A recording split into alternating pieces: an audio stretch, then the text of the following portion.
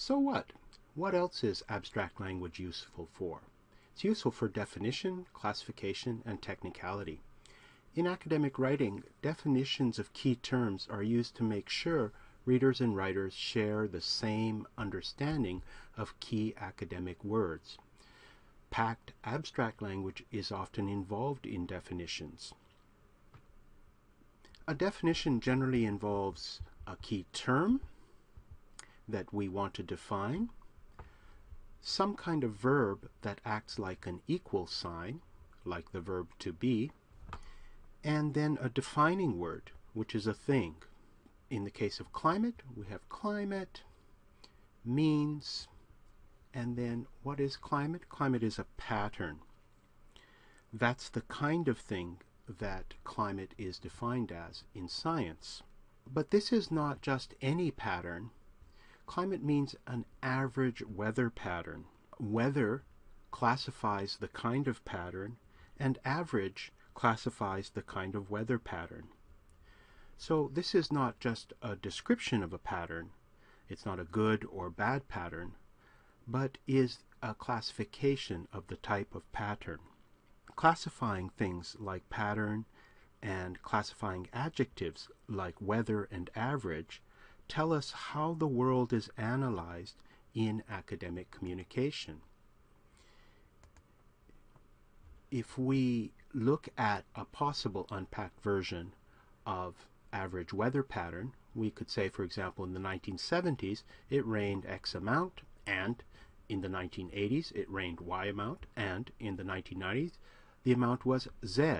We see many conjunctions joining many short sentences together, and this can be packed into one noun group called an average weather pattern. Okay, we'll move on now to introduce some more vocabulary for talking about language, meaning, and writing. We'll focus on the words sentence, clause, and conjunction. Please pause the video here, read this over. So, using this vocabulary, we note that the top sentence uses two clauses joined by a conjunction to express the idea, while the bottom, more abstract sentence expresses a very similar idea with less detail, but in a smaller space in one clause. It's generally true that packing information, shifting the expression from something like the top sentence to the bottom sentence, this shift results in more abstract writing. Okay, let's look at packing information in a clause in terms of the information that is lost. Read the two versions again and write a list of all the information in the top sentence that is not present in the bottom sentence. Pause the video now.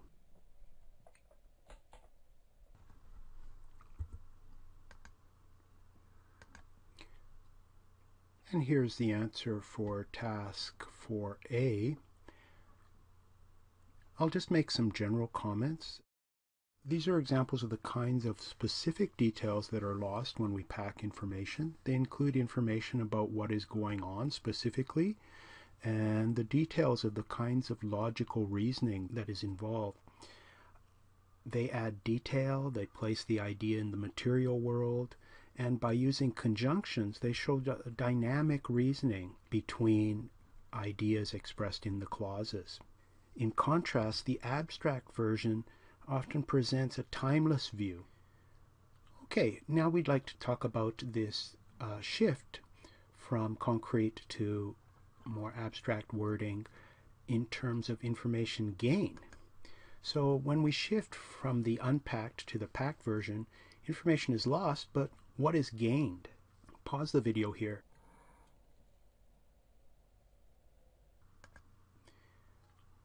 What we find is that details are lost, but what is gained is the ability to preview complex information, for example, in topic sentences, and to review the information, for example, in closing and transition sentences between paragraphs. We've seen that we gain technical terminology, precision. We have definitions of terms like climate. We get adjectives that classify, such as seasonal. And looking ahead in the video, we'll see that we also gain the capacity to express complex logical relationships, such as cause and effect relations, within a single clause. So, for example, X affects Y. And, for example, with X, Y changes. So instead of expressing these logical relationships in two or more clauses, which is more typical of speech, we will also look at how the abstraction allows us to organize information in the clause into what is already known by the reader and what is new to the reader. We'll look at that shortly. Okay, a little bit more vocabulary now. We'll look at the noun group and its parts, adjective, adverb, and adverb phrase. And you might want to pause the video here.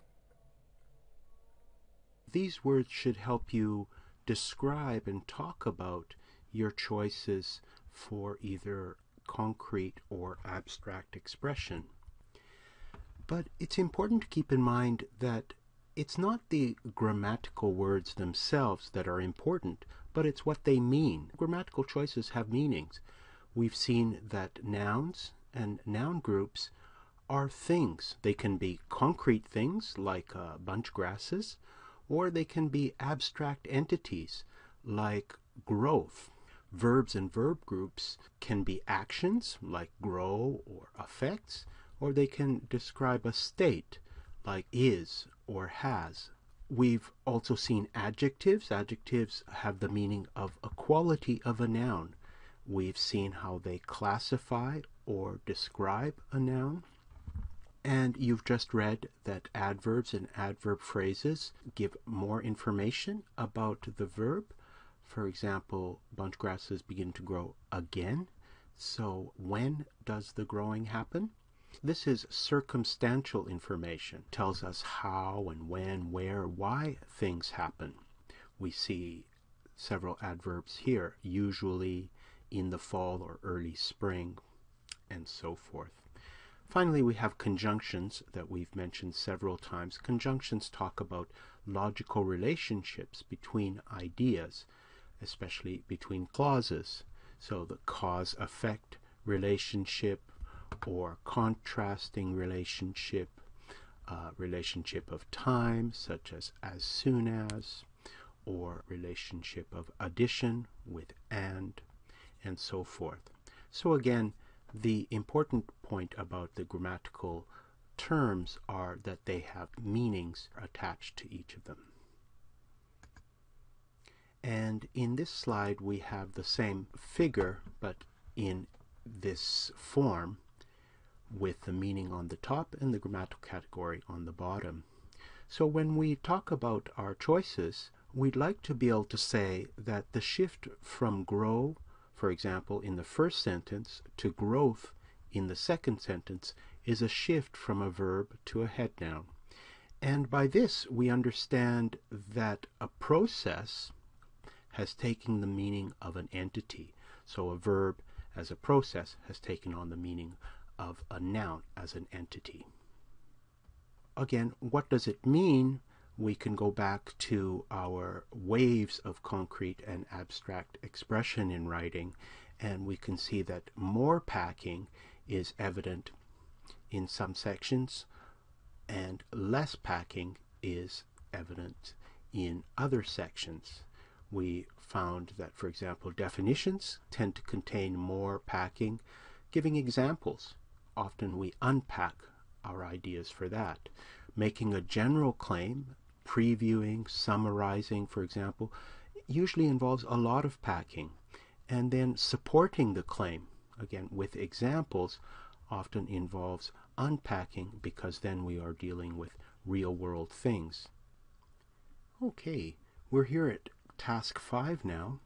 In this task, please match the shift in words to the shift in the grammatical category. For example, from grow to growth matches with the shift from the verb to the head noun, and that's shown in this red arrow here.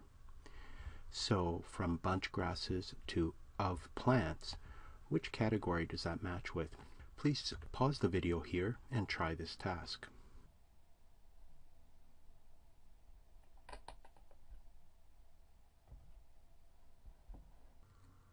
Okay, and here are the answers. We'll be practicing some of these shifts looking ahead in the video.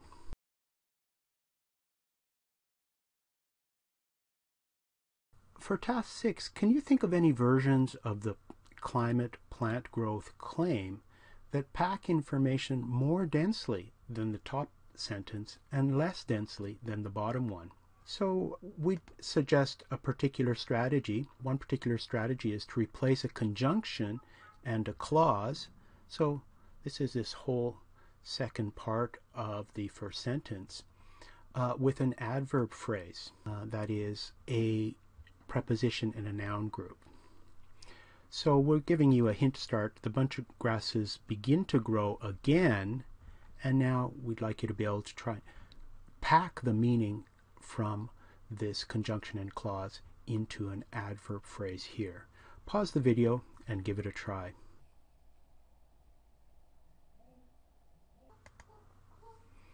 And here we go. So an adverb phrase that packs the information as soon as the soil receives some moisture, usually in the fall or early spring, is with some moisture. So the bunch grasses begin to grow again with some moisture is a more abstract version of the conjunction and clause in the upper sentence. And we'd like to use this same example to show you some choices for packing the logical meaning of a conjunction using an adverbial phrase. So here are some options. We have, for example, the meaning of time. Of course, we can use conjunctions such as when, while, and as in the example, as soon as. When we pack these meanings, making them more abstract, we can use a preposition such as at, in, on, until, of course, relating to time. We can also use an adverb such as annually, these days, and so forth. And so on. For the meaning of place, we can use a conjunction where, or many adverbials that begin with prepositions, or adverbs themselves such as overseas, and so on. For meanings of manner, of cause, of condition, we have conjunctions, and we can pack the meaning that is expressed using those conjunctions using an adverbial, as we see here. Please review these as we're going to practice more shifting of conjunctions to adverbs and adverb phrases. Okay, and we'd like you to try this with an idea that we saw earlier about children and medicine. So again, we'd like you to try to pack the conjunction and clause because they were cared for by medical staff into an adverb phrase that completes the clause. The children are growing normally. Pause the video here and give it a try.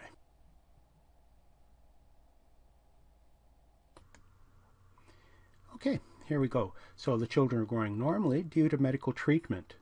So here we have, for example, the conjunction because has become this, due to.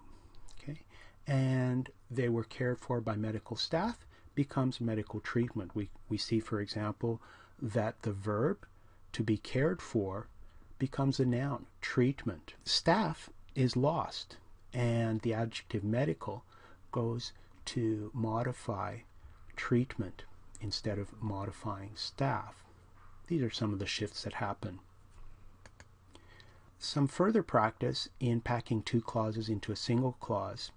Here we see a sentence about local food cultures. Again, please pause the video and try it out. Alright, so local food cultures change faster when global restaurant chains establish nearby branches. It could be packed to local food cultures change faster with the establishment of local branches of global restaurant chains.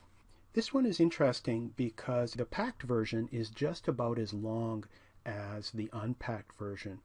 And we see, for example, that the conjunction, the logical conjunction of time and cause, which is when, gets packed into the preposition with. So we see that prepositions can often take a lot of logical meaning. And in this case, for example, the verb establish from that second clause becomes the noun establishment in this clause, and so forth. Okay, going back to the bunch grasses example, so we've seen how conjunction in a clause can be shifted to an adverb phrase, and this creates what we call a clause internal reasoning, in this case with a preposition, and therefore we don't need the conjunction in a clause. So another shift from two clauses and a conjunction to a single clause is to use a causal verb or a verb with logical meaning, such as affects. This is very dense language. So climate affects the seasonal growth of plants is, of course, an abstract version of the bunch grasses begin to grow again with some moisture, and so on. So we have two strategies then here for packing the logic associated with conjunctions. One with an adverb phrase, the other with a causal verb.